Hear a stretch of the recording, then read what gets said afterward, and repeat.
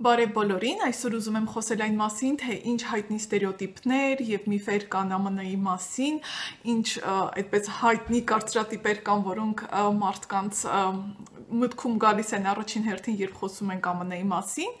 եւ եկեք միասին հասկանանք արդյոք սրանց որ մասն են իսկապես կարծրատիպեր եւ որ մասն է իսկապես իրականությանը համապատասխանում, այնպես որ եթե ձեզ հետաքրքիր է, անպայման մնացեք մինչեւ տեսանյութի ավարտը եւ բաժանորդագրվեք։ Ուրեմն մենք խոսելու ենք 10 ամենահայտնի կարծրատիպերի մասին եւ թերևս սկսենք նրանից, որ այսպես տարածված կարծիք է, կարծրատիպ է, որ ամերիկացիները խելացի չեն, իրենք խելացի չեն։ Ու ինձ թվում է բոլորն են այս կարծրատիպի զոհը եւ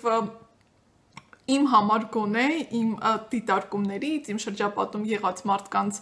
հետ զրույցներից ես կարող եմ ձեզ վստահեցնել, որ այս կարծրատիպը իրապես կարծրատիպ է եւ իրականությունից շատ հեռու է։ Ես թերևս չեմ տեսել ոչ խելացի ամերիկացի։ Մենք երբեմն խառնում ենք այս իրենց այսպես ասած ոչ խելացի լինել, ավելի շատ իրանց այսպես կոչված միամտության հետ, որովհետև այստեղ օրինակ մարդիկ ինչ-ինչ պատճառներով ելնելով չեն տիրապետում այդքան էլ խաբելու արվեստին, ու մեզ թվում է, թե դա ուղղակի հիմարություն է, մինչդեռ իրականում այսպես ուղղակի ուրիշ մշակույթներ են, եւ մեզ թվում է, որ այդ մարդիկ այդ նրբությունները, որ միանգամից գլխի չեն ընկնում, թե այստեղ ոնց անենք, այնտեղ ոնց անենք, ուրեմն իրենք խելացի չեն։ Բայց այն մարդկանց հետ ում ես եմ շփվել, պետք է ասեմ, որ բավականին ընդարձակ գիտելիքներ ունեն ամեն ինչի մասին, հետաքրքրված են ամեն ինչով ու իսկապես հետևում են, թե աշխարհում ինչա կատարվում, մյուս երկրներում ինչա, հետաքրքրված են շատ ճամփորդությամբ, փորձում են բացահայտել ու ասենք, որ իմանում են, որ ես օրինակ Հայաստանից եմ, միշտ հարցնում են, իսկ ինչ երկիր է, չգիտեմ, ինչն է ձեր մոտ առանձնահատուկ, այսինքն ես նկատում եմ, որ մարդիկ ունեն այդ հետաքրքրությունը ու իսկապես իրենք ուզում են իմանալ, թե ինչ որ նոր բան սովորել։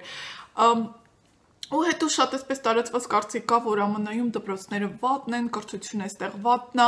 Ես ճիշտ ասած շատ չեմ կարող խոսել դպրոցների մասին, որովհետև ինքս որևէ փորձառություն չունեմ, երևի բոլոր նրանք, ովքեր որ գնացել են դպրոցներ, ավելի հստակ կարող են դրա մասին ասել, բայց այստեղ մի այսպիսի նրբություն կա։ Սովորաբար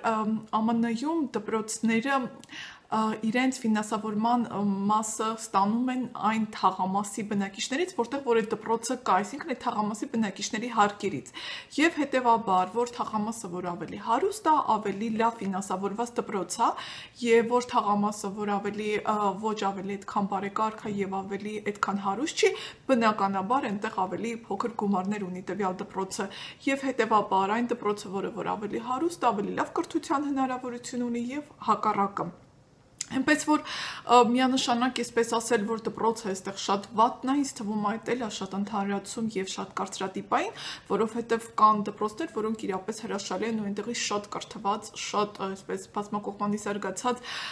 մարդիկ են այնուհետեւ ավարտում, իսկ ինչ վերաբերում է բարձրագույն կրթությանը, բնականաբար բոլորն էլ ուզում են այստեղ սովորել, որովհետեւ գիտեն կրթությունը որքան լավն է, եւ ես էլ իմ փորձից կարող եմ ասել, որ ես նոր եմ հասկանում, թե ինչա նշանակում իրապես կրթություն ստանալ, որովհետև իսկապես շատ բազմակողմանի զարգացած համապարփակ ու այսպես կրթություն է քեզ տրվում ու լրիվ այլ մոտեցմամբ եւ երբ տեսնում եմ, թե ուսանողները, ովքեր որ հենց Ամերիկայում են, ամերիկացի են, ինչ խորը գիտելիքների են տիրապետում ու ինչքան են կարողանում շատ այսպես իրենց կարծիքը շատ հիմնավորված ներկայացնել ու քո հետ բանավիճել, ներկայացնելով իրենց փաստարկները, հասկանում ես, որ այս այդքան էլ իրականությանը չի համապատասխանում, հա որ խելացի չեն, շատ կարծրատիպային է, որովհետև նույն այդ միտքը, որ իրենք խելացի չեն, կարող ենք ասել ցանկացած երկրի մասին, որովհետև կան եւ կրթված, ուրեմն զանգված, կան ուրեմն բավականին այսպես լավ կրթություն ստացած մարդիկ եւ կան ոչ այնքան ու հետեւաբար դարձնել այսպես կարծրատիպ իմ կարծիքով սխալ է, այնպես որ իմ համար այս կարծրատիպը հաստատ կարծրատիպ է ու իրականության այդքան էլ չի համապատասխանում։ Երկրորդ կարծրատիպը, որ ես շատ եմ լսել, որ մարդիկ շատ սառն են այդտեղ։ Գիտեք, գուցե սա իրականությանը ինչ որ կերպ համապատասխանում է, որովհետև մենք Հայաստանից ենք եւ մեր համար սառը եւ այսպես տակ լինելու մարդկանց ուրեմն հատկությունը շատ մեր ազգային մենտալիտետից է գալիս, այսինքն այն, որ մեր համար սառն է, գուցե եւ մյուսի համար շատ տաք է, այնպես որ մենք չենք կարող այդպես ասել, բայց այն, որ ես հայկական մտածելակերպով ուզում եմ հասկանալ, ինչ մարդիկի նկատի ունեն ասելով, որ ամերիկացիները այդտեղ սառն են, երևի թե այն, որ այստեղ այդքան չեն գալիս քո կյանքը մտնում, իրենց հարցերով քեզ ուրեմն փորձում իմանալ ինչա կատարվում քո կյանքում, այն երբ լինելու ես, երբ լինելու, այդպիսի բան երբեք չի լինելու, այսինքն ոչ մեկ չի գալու ձեր դուրը ծեցի ու ասի, երբ ես ունենալու 18-րդ երեխան կամ երբ ես ամուսնանալու, այսինքն նման բան ոչ մեկ երբևէ իրավունք չի տա իրեն այդ հարցը քեզ տալ, ոչ մեկ երբևէ չի գա քո դուրը ծեցի ու փորձի քո կյանքի մեջ մտնել, հա, այսինքն եթե մենք դա համարում ենք, որ դա սառը լինել է, ապա երևի սառը լինել է, բայց իրենց սահմանների մեջ ես նկատում եմ, որ մարդիկ փորձում են օգնել այնքան, որքան տվյալ մարդը թույլ է տալիս, որ իրեն օգնել կամ իրեն ավելի մոտ լինել, օրինակ մեր հարևանները իրենք այդ կոֆե խմելու մեր այդ ավանդական, որը ես շատ սիրում եմ, որևէ վատ բան չեմ ուզում ասել, այսինքն այդ իրար հետ նստել զրուցել, այդ հատկությունը այդպես չկա, որ դուրը կգան կծեծեն ու կասեն եկեք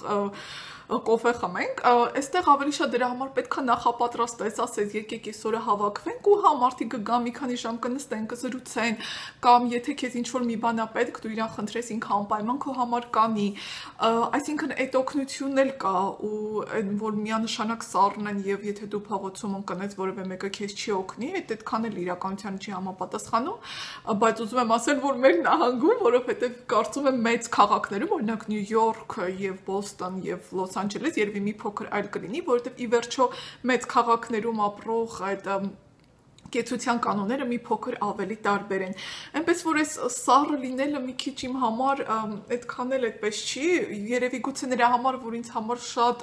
հարմար է այդ սահմանները ընդգծելը մարդկանց միջև ու իմանալ հա քո տարածքը եւ իրենց տարածքը եւ այդպես չփորձել լինել ուրեմն շատ թերևս մտերիմ ասեմ, այսինքն դու ունես քո մտերիմ ընկերները, դու իրենց հետ 100%-անոց փորձում ես լինել ասած ու ասել են ինչ-որ քո մոտ կա եւ կան, ասենք, այն մարդիկ, որոնք որ քո ծանոթներն են, քո ընկերներն են, քո հարևաններն են, բայց հեչ պարտադիր չի, որ իրենք 100-150%-ով իմանան, թե քո կյանքում ընդհանրապես ինչ է կատարվում ու նույնն էլ իրենք ակնկալում են քեզնից, այնպես որ սա բավականին փոխադարձ է։ Երրորդ կարծրատիպը, որ ամերիկացիները կեղծավոր մարդիկ են, իրենք ամբողջ օր ուղղակի շփտում են կեղծավոր քո երեսին։ Հիմա այստեղ միշտ որ ես ասում եմ, ես ուզում եմ ասել ոնց ավելի լավ կլինի, որ քո երեսին ոչ մեկ չշփտա, այսինքն դու ուզում ես, որ քո ոչ մեկ չշփտա, այդպես ավելի լավ կլինի, հա։ Չգիտեմ, իմ համար էս ամենա այսպես, չգիտեմ էլ, երևի այսպես աբսուրդ թվացող ստերեոտիպներից է, որովհետև մարդը քեզ չի ճանաչում եւ մարդը փորձում է բարեկիր լինել ու այն, որ ինքը ասենք այդ օրը վատ տրամադրություն ունի, չի ուզում քո վրա տարածել, հա։ Շփտում անցնում գնում է ու երևի թերևս այլևս կյանքում ինքը քեզ չտեսնի ինչ վատ բան կա այդտեղ, այդ մի բանը ես երբեք չեմ հասկանում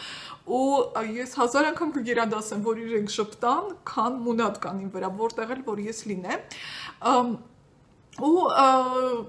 ասենք երբ որ գնում ես խանութ, դու հասկանում ես, որ այդ մարդիկ բոլորն էլ օրինակ ծանր օր են ունեցել, բայց այդ իրենց պարտականությունն է, որ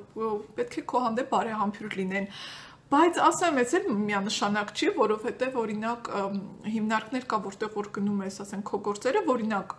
երբ որ ես գնացել էին վարորդական իրավունքը ստանալու, այնտեղ այն կինը, որը որ տալիս էր համարները եւ քեզ հերթագրում, բացարձակ բարեհամբույր չէր, բացարձակ չէր շփտում եւ այսպես բավականին մունաթով էր բոլորի հետ խոսում ու եւ ինչ ավելի լավ է այդպես չգիտեմ ես կգերադասեմ որ իմ համար այդպես թող կեղծավոր շփտամ բայց ես ավելի ես ինձ կոմֆորտ կզգամ քան որ մունաթ կա բայց ես իմանամ որ դա աշխարհի ամենաանկեղծ մունաթն է չգիտեմ ես էլ այս թվում ընտրության հարց է Չորրորդը, որ ամերիկացիները շատ այդպես գումար ծախսել չեն սիրում ու շատ առատաձեռն չեն։ Գիտեք, թերևս այստեղ մի այսպիսի բան կա, իրենք գումար ծախսել չեն սիրում առանց պատճառի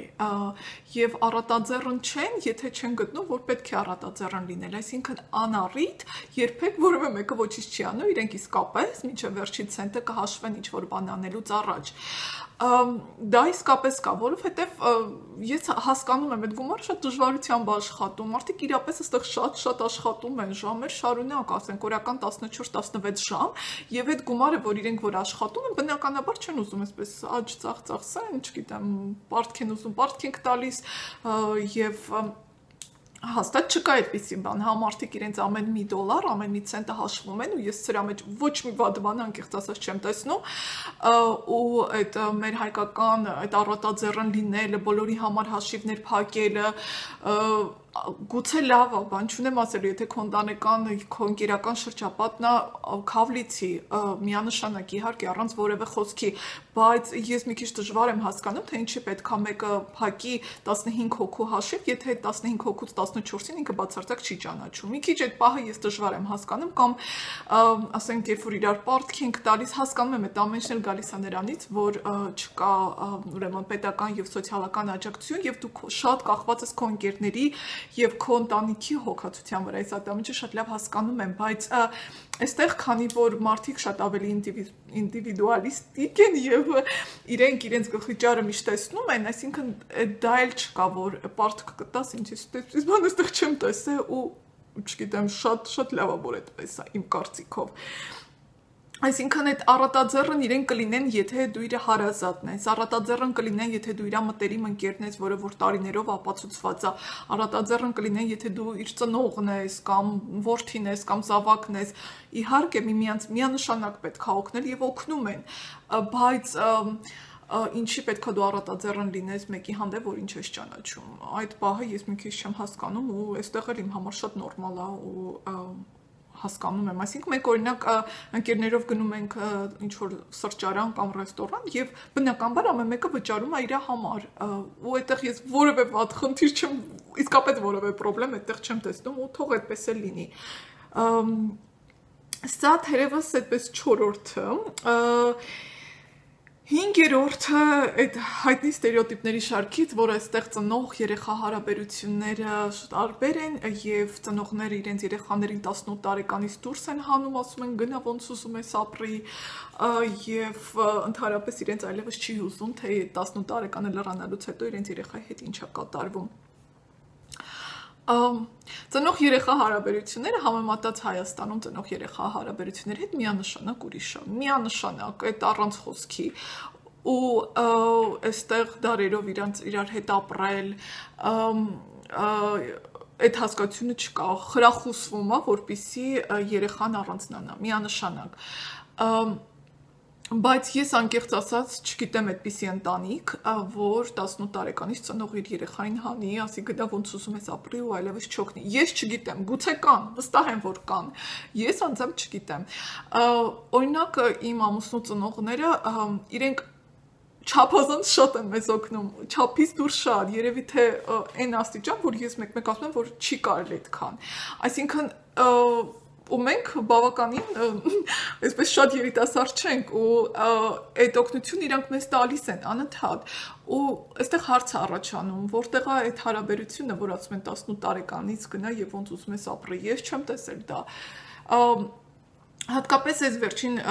շրջանի ուրեմն այդ տնտեսական ճգնաժամերի հետ կապված, երբ որ նայում են ստատիստիկան, բավականին ուրեմն այդպես տենդենց կա, որ սկսում են միասին ապրել երեխաներն ու ծնողները, որովհետև նո տնտեսական վիճակից կախված ավելի ձեռնտու է այդպես ապրել, այսինքն այդ տենդենսն էլ կա ու այդպես միանշանակ ասել, որ ծնողն ու երեխաները 18-ից հետո այդպես իրար Չէ, ճիշտ չի, ծնողները շատ օգնում են ու երեխաներն էլ են փորձում իրենց ծնողներին աջակից լինել։ Այլ հարց է, որ ծնողը տալիս է ազատություն երեխային ու թույլ է տալիս իրեն, որ ինքը սխալվի, թույլ է տալիս, որ ինքը իր ընտրությունը կատարվի, թույլ է տալիս որոշի ինքը ինչ է ուզում լինի իր ամբողջ կյանքում, ինչ է ուզում դառնա, ինչ է ուզում անի իր կյանքի հետ, ինքը շատ հարգում է իր երեխայի տարածքը եւ տալիս է այս ազատությունը ու թույլ է տալիս իրեն ապրել իր կյանքում այնպես որպես ինքը ուզում է եւ ոչ թե այն պլանը որ իր համար գծված է եւ խնդրում եմ ինձ ասեք թե այդտեղ ինչ վատ բան կա այսինքն այն կյանք մտնելը չկա այստեղ, այն որ երեխան իր ծնողների գծված սցենարով ապրում է, երեխան անում է իր ծնողների երազանքներ, ապրում է այնպես, որպես ինքն է ուզում, ամուսնանում է զուտ նրա համար, որ իր ծնողն է ուզում, այդպիսի բաներ այստեղ ես չեմ տեսել, եմ ասում, իմ շրջապատում վստահ եմ, որ միանշանակ չի ու կան այնպիսի բաներ, որ ես հիմա ասում եմ դրա հակառակն է, բայց այն, որ ես ինքս եմ տեսել, ես չեմ տեսել այդպիսի բան ու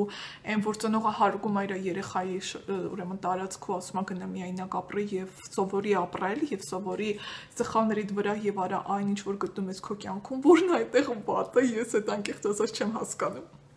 Այնպես որ չգիտեմ, ինչքանով է սա այդպես լավ կամ վատ բան եւ որքանով է այս ստերեոտիպ իրականության համապատասխանում, այնպես որ ինձ թվում է սա մի բան է, որ պետք է բոլորը իրենց համար որոշեն։ 6-րդը, որ Ամերիկայում բոլորը շատ հարուստ են, որ այստեղ որևէ մարդիկ այսպես հարուստ ապրում են, որևէ խնդիր չունեն։ Այս սա շատ սխալ ստերեոտիպ է եւ շատ հեռու է իրականությունից։ Իրականում մարդիկ այստեղ տքնաջան են աշխատում։ Անկեղծ եմ ասում, ես չեմ տեսել որևէ երկիր, որտեղ մարդիկ այսքան շատ աշխատեն։ Իմ ամուսինը օրական աշխատում է 12-ից 14 ժամ։ Ես չգիտեմ ով է այդքան շատ աշխատում ու որ մարսում են այդտեղ հարուստ են, այդքան էլ այդպես չի, որովհետև կան շատ աղքատներ, այլ բան է, որ իրենց աղքատը մի փոքր համեմատած, ասենք, Պակիստանի աղքատի հետ այդքան էլ աղքատ չի, այդ հարցի այլ կողմն է, բայց համեմատած իրենց ստանդարտների հետ կան բավականին շատ աղքատ մարդիկ, ու այնպես չի, որ այդտեղ բոլորը հարուստ չեն, ու այն, որ իրենք շատ աշխատում են, այդ էլ է փաստ, եւ իրենց աշխատած գումարը շատ գնահատում են եւ փորձում են այդ գումարով ստեղծել այն ինչ որ ուզում են ու հարուստ այդպես հարուստ չեն իրականում բոլորը ուղղակի շատ աշխատում են ու վարձատրվում են համեմատաբար լավ եւ առատաձեռն այդպես չեն ծախսում իրենց գումարը ու փորձում են այդ իրենց գումարը խնայել հաշվի առնելով որ կա ուրեմն իրենց թոշակի տարիք կամ մարդիկ որոնց պետք է օգնեն կան նպատակներ որոնք իրենք ուզում են անել եւ երբ որ անգամ ճամփորդում են այդպես աչուձախ չեն որոշում իրենց գումարները ծախսել ու երևի տպավորությունն էլ որ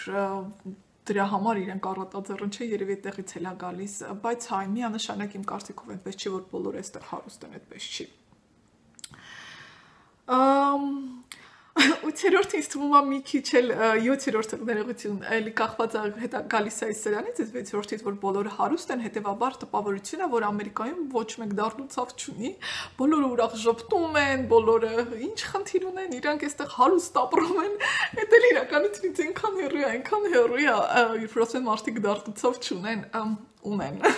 ինչպես եւ աշխարհի բոլոր երկրներում բոլորն ունեն իրենց հոգսերը իրենց խնդիրները կարող է իրենց հոգսերն ու խնդիրները տարբերվում են Հայաստանում ապրող մարդու հոգսից ու խնդրից միանշանակ այնպես չի որ ես ասում եմ այդպես չի բայց իրենք ունեն իրենց հոգսերը այսինքն օրինակ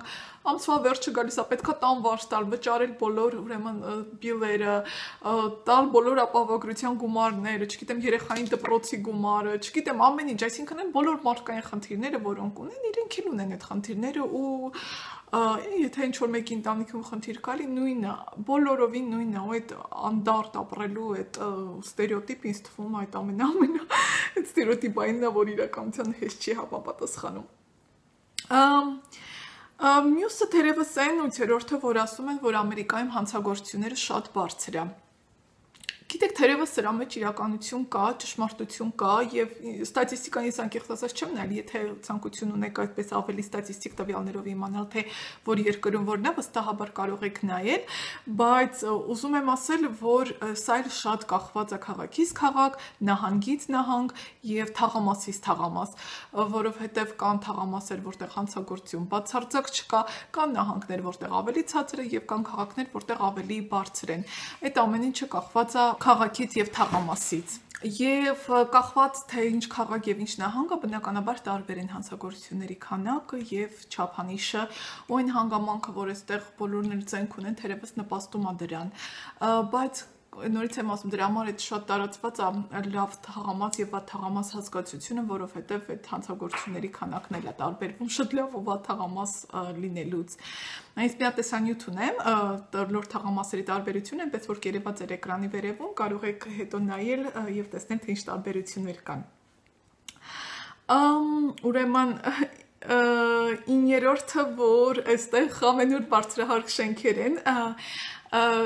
թերևս այս Ամերիկայի, որ ասում ենք Ամերիկա, հասկանում ենք այդ բարձրահարկ շենքերը, հա, որ քաղաքի կենտրոնում են, բայց բարձրահարկ շենքերը միայն քաղաքի կենտրոնում են եւ թերևս միայն Նյու Յորքում, այս քաղաքի կենտրոնը մի շատ այդպես ավելի փոքր տարածք է, հիմնականում բոլոր ապրում են մի հարկանի տներում, իրենց ուրեմն այդ քաղաքի կենտրոնից հեռու եւ բացարձակ շատ բարձրահարկ շենքեր չկան, օրինակ մեր քաղաքում, երբ որ գնում ես այդ քաղաքի կենտրոնը, այնտեղ հա բարձրահարկ շենքեր են ու այդ ամերիկյան տիպիկ սցենարն է, բայց այդ քաղաքի կենտրոնը դու կարող ես ուրեմն 10-15 րոպեում ամբողջովին այդպես ման գալ ու դրանից հետո դուրս ես գալի ու արդեն մի հարկանի փոքրիկ այսպիսի տանարակներն են կամ երկու հարկանի, որտեղ որ մարդիկ ապրում են։ Եվ 10-րդ ստերեոտիպը, որ Ամերիկան այսպես հնարավորությունների երկիր է եւ ուրեմն երբ որ ես կամ Ամերիկա, ես կարող եմ անել այն ամենը, ինչ ես ուզում եմ անել, այսպես Ամերիկայի բրենդն է, հա, Ամերիկան, որ հնարավորությունների երկիր է։ Ես չեմ ուզում շղթել, իսկապես հնարավորությունների երկիր է, այստեղ անսահման մեծ երկիր է եւ անսահման հնարավորություններ կան եւ իրապես այստեղ կարող եք դառնալ այն ինչ ուզում եք դառնալ, բայց միշտ երբ որ մարդիկ խոսում են դրա մասին, մի փոքրիկ բան այսպես մոռանում են, թե ինչքան ջանք ու եռան պետքա թափել, որպեսզի հասնել նրան, ինչին որ ուզում եք հասնել, ու շատ հաճախ միշտ բոլորը թերագնահատում են եւ այդ ջանքի քանակը եւ այդ եռանդի ուրեմն չափը եւ այն անքուն գիշերներն ու այն էներգիան, այն գումար, այն ջանքն ու եռանդը, որ պետքա ծախսել, որպեսզի վերջո դառնաք այն, ինչ որ ուզում եք դառնալ կամ աշխատեք այնքան գումար, ինչքան որ ուզում եք աշխատել։ Այն որ դա կարող է արվել եւ պետք է արվի, այդ ես չեմ քննարկում, բայց ես ուզում եմ միշտ զգուշացնել, որ այսպես շատ ոգևորված չգալ, այսպես մտքերով, որ մի տարի հետո ես լինելու եմ ես կամ անելու եմ ես եւ տեսնել իրականությունը ու այսպես ընկճվել, ասել չէ, ուրեմն ես չի Ամերիկան, այստեղ ես չի։ Միշտ ուզում եմ, որպեսզի մարդկանց ասեմ, որ երբ որ գալու եք եւ սկսելու եք ձեր կյանքը զերոյից, իրականում դժվար է լինելու եւ պետքա շատ ջանք թափեք, այն որ Հայաստանում դուք լավ մասնագետ եք համարվում եւ ունեք որոշակի կայուն աշխատանք, հարգված եք ձեր մասնագիտական ուրեմն շրջանակում է հրաշալի է, բայց միշտ հաշվի առեք, որ ԱՄՆ-ում դուք չեք լինելու նույն մասնագետը, որովհետեւ շուկան չափազանց մեծ է եւ ձեր նման մասնագետները 100,000-ավոր են, այն որ Հայաստանում գուցե ձեր նման 1-2-ն են, այստեղ այնքան շատ են, այնքան մեծ ամրցակցությունը, որ դուք պետք է, չգիտեմ ինչ, բացառիկ առավելություն ունենաք, որպեսզի կարողանաք աչքի ընկնել։ Դրա համար շատ-շատերը, որ գալիս են, միշտ նորից կրթություն են ստանում եւ փորձում են շատ ավելին անել, որպեսզի կարողանան մրցակցային լինել։ Օրինակ ես, որ եկա, ես էլ հասկացա, որ առանց նոր կրթության այստեղ ինձ շատ դժվար կլինի, չնայած Հայաստանում ես որոշակի այսպես մասնագիտական հաջողություններ ունեի, ինձ թվում էր այստեղ որ գամ, ես էլ իմ մասնագիտությամբ կկարողանամ աշխատեմ, ինչ խնդիր պիտի լինի, մարդիկ կտեսնեն, ես ինչ փորձեր ունեմ, որտեղ եմ աշխատել եւ այլն։ Այդպես իմ նման մասնագետներ այստեղ այնքան շատ են, դրա համար հատկապես որ դու գալիս ես մի երկրից, որի անունը մարդիկ դժվարությամբ են արտաբերում, դրա համար ես միշտ ուզում եմ ասել, որ անպայման ռեալ գնահատեք այն ջանքերի ու եռանդի քանակը, որ ձեզ համար պետք է լինելու, այն էներգիան, այն անքուն գիշերներն ու այն գումարը, որ դուք ծախսել եք, որպեսզի հասնեք այն նպատակին, որը ուզում եք։ Իսկ այն որ կհասնեք այդ նպատակին, ես այդ նույնիսկ չեմ քննարկում, այդ միանշանակ կլինի, բայց դրա համար շատ ավելի երկար ժամանակ պետք է գա, կան երևի պատկերացնում ենք, երբ որ ապրում ենք Հայաստանում ու այսպես մտածում ենք, որ կգանք ու հեսա չգիտեմ ինչեր ենք անելու։ Թերևս այսքան է 10 հիմնական ստերեոտիպները, ես խնդրում եմ անպայման մեկնաբանություններում գրեք, թե որի հետ եք համաձայն, որի հետ համաձայն չեք, ուրիշ ինչ ստերեոտիպներ գիտեք ԱՄՆ-ի մասին եւ որն է այն միտքը, որ գալիս է առաջին հերթին ձեր մոտ, երբ խոսում եք Ամերիկայի մասին։ Այնպես որ խնդրում եմ մնացեք, բաժանորդագրվեք, եթե հետաքրքիր էր եւ կհանդիպենք մյուս շաբաթ։